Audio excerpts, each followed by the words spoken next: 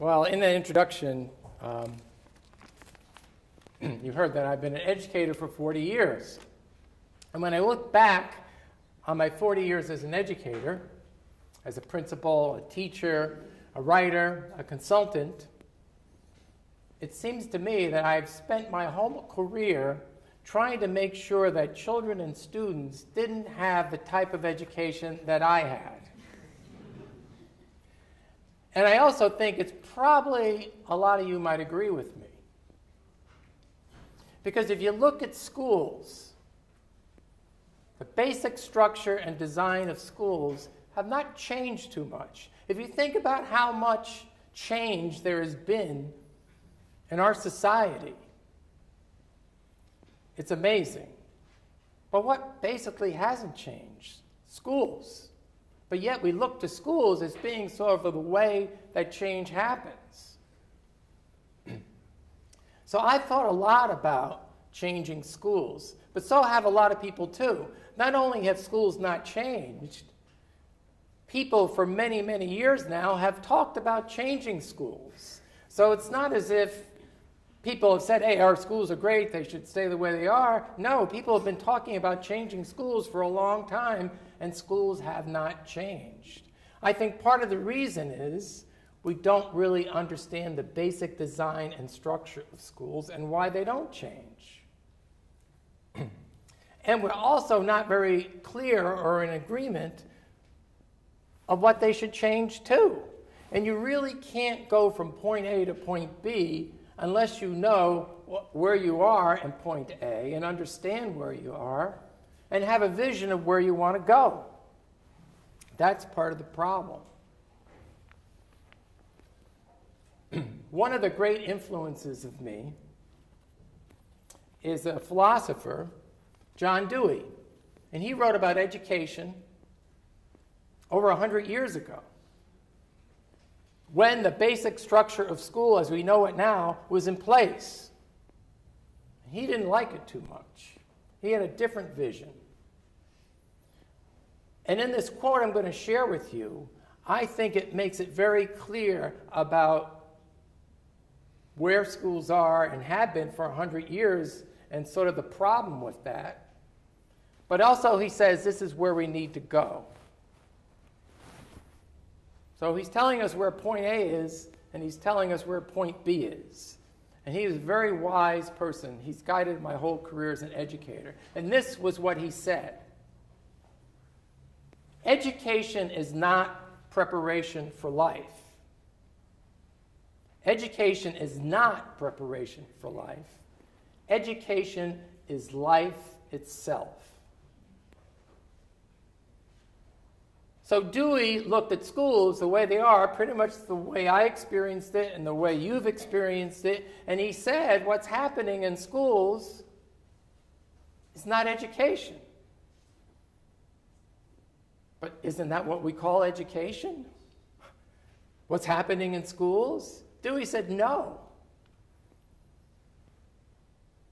Well, then what's been going on in school for 100 years if education hasn't been happening there? We have to ask ourselves that. He said what's happening in schools is not education. Well, what is it?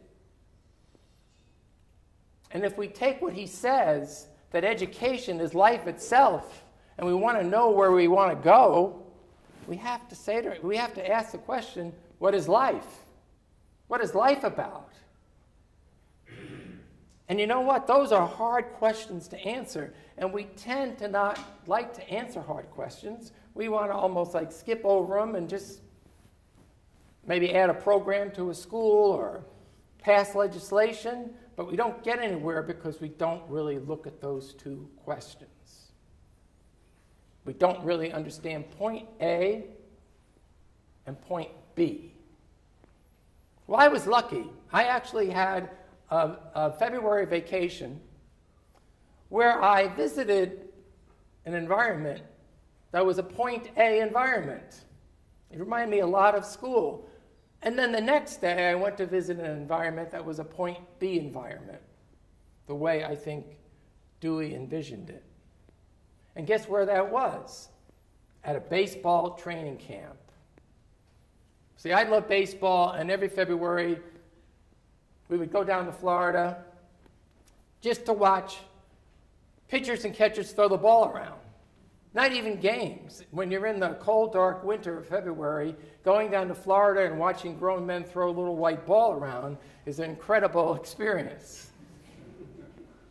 So I went, and I am a Yankee fan, but where we went in Florida was near the Mets training camp. The Yankees training camp is very similar. So I went to the Mets training camp, and guess what I saw? Anchor fences. And I also saw security guards. This is baseball. Well, when the players stopped playing catch, they'd walk over to the edge of the anchor fence to go sign autographs.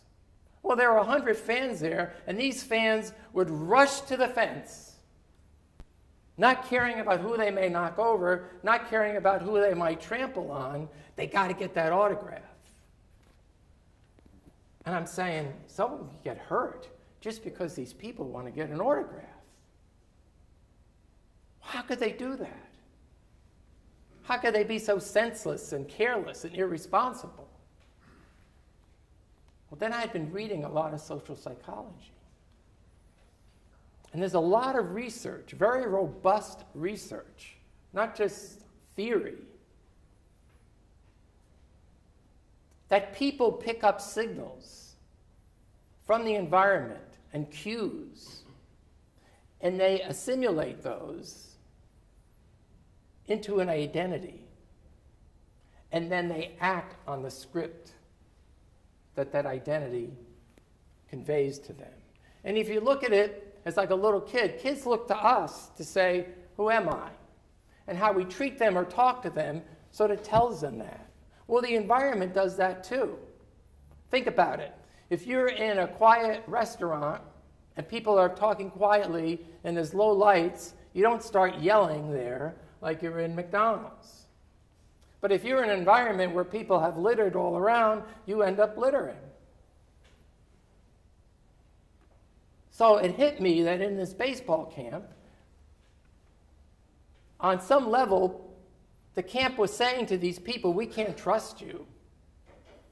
You're out of control. We need to have fences and security guards. And you know what? The people assumed that identity and probably figured, well, I don't have to control my behavior because the fence will and the guard will. So they took on this identity of people who are out of control. And you know what? They proved that the fences were needed. They proved that the guards were needed. Because if you looked at how they acted and you said, let's take away the fence, let's take away the guards, you'd say you're crazy. There's a man's camp. See the fence? And we see this all the time, right? You go driving down the road, work zone, fines doubled. What message is that saying? You're irresponsible people.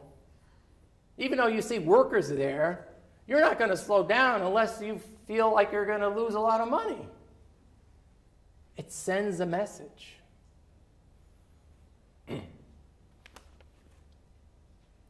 So, social psychologists, though, have done research. I'll just give you one quick example of how powerful messages are in shaping identity. They did this research where they took 5- and 6-year-old kids. And to one group of kids, they said, oh, you're really good helpers. You're really good helpers. You help at school. You're a good helper at home. You're a good helper all around. And in the other group, they said, oh, you're good at helping. I bet you help. And then the experimenter dropped a can of pencils. Which group of kids do you think stopped playing with toys and picked up the pencil? The ones who were told they're helpers. Because when you have an identity, you act consistently with that identity. They called up a bunch of people and said, are you going to vote on Tuesday? And then they called another group of people and said, being a responsible voter, are you going to vote on Tuesday? Which group do you think voted more on Tuesday? The responsible voter. Because on some level, research has shown What do responsible voters do? They vote. Right? If someone says you're a charitable person, you're more likely to give because you know what? Charitable people give. So these subtle messages that we don't even register drive our behavior.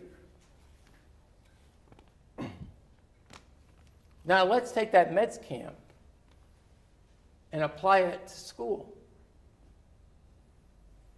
If you spend some time in most schools and look at how they're organized, there's two key assumptions about people that are sort of built in, baked into the design of schools. First one, kids, people need to be controlled first in order to learn. Second, in order to learn, you have to be taught. So those two assumptions, from the minute that kids walk into the door of most schools, everything convey that message to them. You ask most kindergarten kids, what's the most important thing in school? And they'll say, follow directions. Is that learning, though? And how do you show that you learn? You pass a test. The learning that someone gives you, that taught you.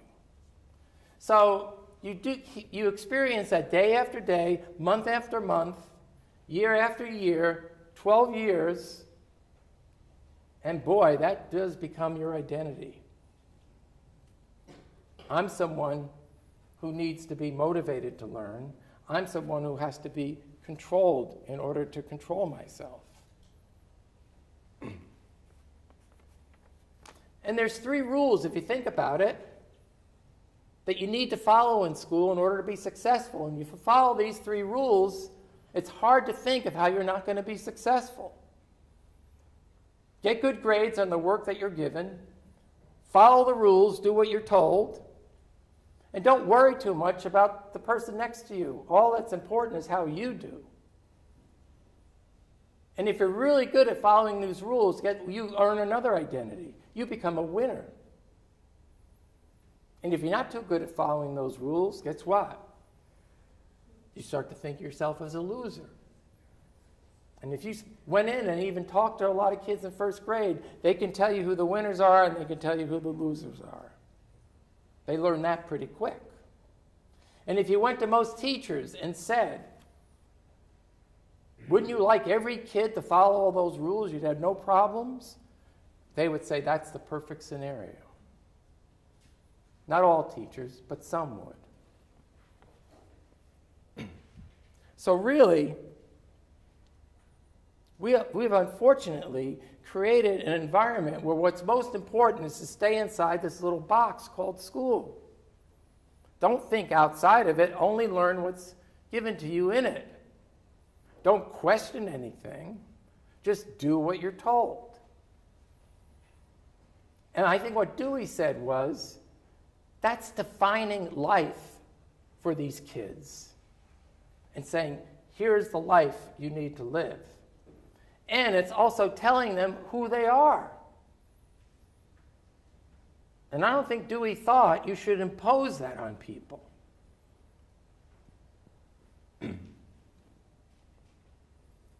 And if you stop and think about it, that is not education. That is training. All right? It makes a lot more sense. If you get a job, that job is already well defined. And you need to be trained to do that job. And training is not bad, but it's not education. Steve Jobs said, this is from Steve Jobs. He said, when you grow up, you tend to get told the world is the way it is, and to live your life inside the world. It's a given. It's fixed. You really can't change it. Just make sure you live inside of it the way you're supposed to. Well, when that happens, guess what? The future only becomes a slight variation of the past. Because the future doesn't change if the people who live in a world don't think they can change it. You just accept it. And there's three powerful forces keeping this design in place. Powerful forces. One is fear. Fear.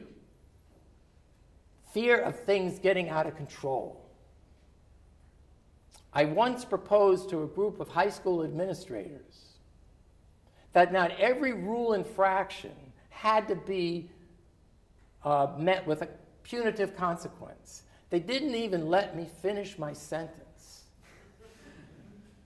They thought I was preaching anarchy.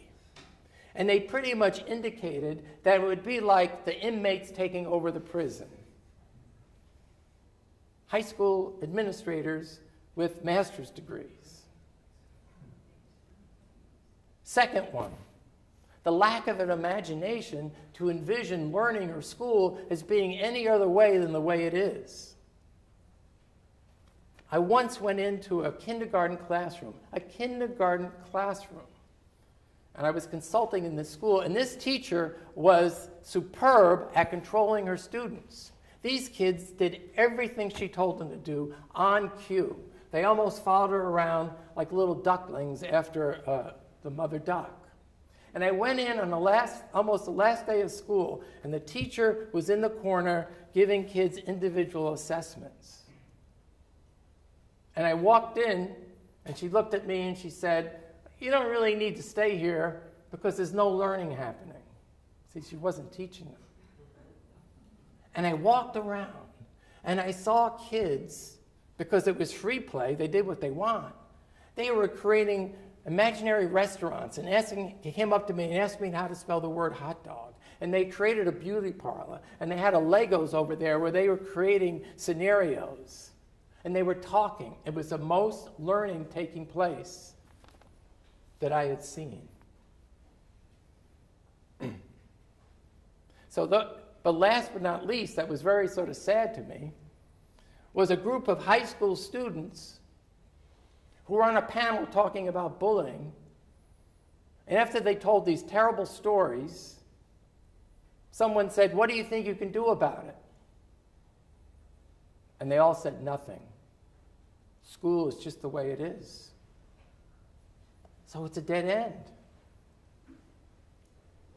How can the future change if you don't think you can do anything about it? But Dewey had a different vision, and I found it at the Dodger training camp. Because when I walked in, no fences, no security guards, little thin yellow string.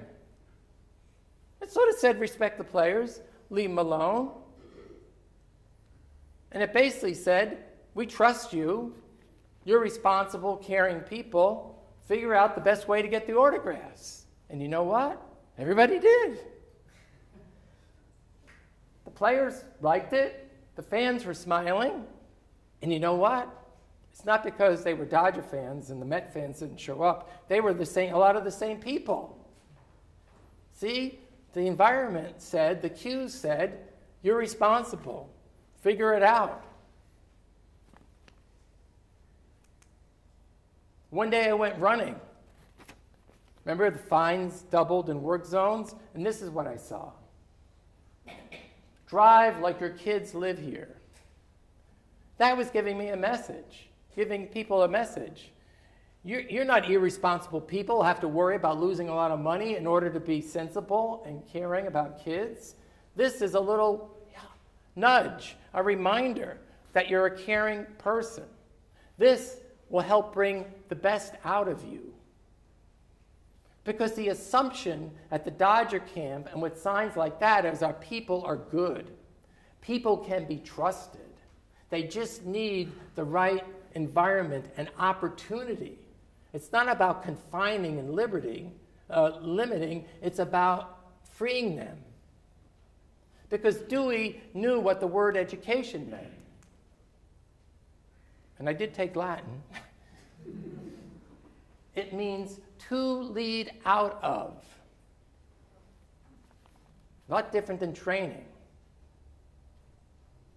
It means you got to believe that there's something good in people, and it's your job to clear a path, to let it come out. And it comes out in different ways in every person. So there's no winners and losers. There's just difference. And that everybody's on the same team. I'll tell you a story where I learned about education at my school. I felt I knew about it, and I think we were doing a good job. I was trying to move away from training, but I really didn't have the words for it. And this little boy, Kevin, entered in kindergarten. And Kevin was shy. He didn't smile, but you know what? From day one, he realized he wasn't learning as fast as the other kids. And Kevin started to feel like there was something wrong with him. Because all the other kids are learning, and he's not. And when we kept trying to help him, we only kept proving to him that he wasn't as smart or as good as the other kids. And he got quieter and quieter and never caught up. Until one day, a teacher assistant said, "Kevin, would you like to work in the school store?" "Yeah, okay." And Kevin started working in that school store, and he became a whiz. He made change in his head. He rearranged the display. He interacted with the customers. He made the school a better place, and he knew it. He went from being a passive recipient who had to stay within the bounds that we sent because we gave him the Dodger training camp. We gave him an environment where he could discover things. That's what education is. It's a leading out of, it's a freeing up, it's a liberation. For Kevin, it was a hero's quest. If you start reading literature, life should be a hero's quest. It's a never-ending process of learning who you are, learning your purpose. And that there's two hallmarks of education that Kevin was learning, because it was education, not training, is agency and community, and they go together. Agency is, I can make a difference. I can solve a problem. I don't have to wait to be taught. I don't have to wait to be told what to do. I can see a problem. I can solve it. I can make a difference in this world for the common good. And we're all here to help each other do that. This is what Steve Jobs said. Everything around you that you call life was made up by people that were no smarter than you. And you can change it. You can influence it. You can build your own things that other people can use. And once you learn that, you'll never be the same. See, until you believe that you can change the world, you're not going to do it. And if you're only trained, and if people don't believe that you can be that, you can change the world, you know what? You'll start to believe that you can't. That the world is fixed, and you just have to live in it. So how can we switch from training to education? It's not easy. And most people think pass laws, pass programs, create policies. You know what?